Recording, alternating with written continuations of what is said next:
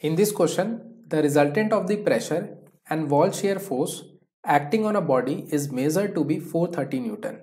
This 430 Newton is the resultant force which is acting on this body, and this force makes an angle 30 degree with the direction of flow. Now in this question we have to calculate the drag force and the lift force. The direction of drag force is same as the direction of fluid flow. This is the direction of drag force. Fluid flow in x direction, so the direction of drag force is in x direction. And the direction of lift force is perpendicular to the direction of fluid flow. The direction of fluid flow in x direction and its perpendicular is in y direction. So this is the direction of lift force.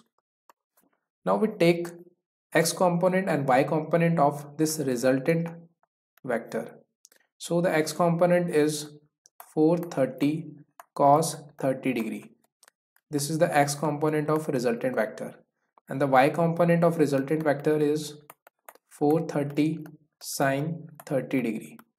So the drag force, the direction of drag force is in x direction, and in x direction the force is 430 cos 30 degree.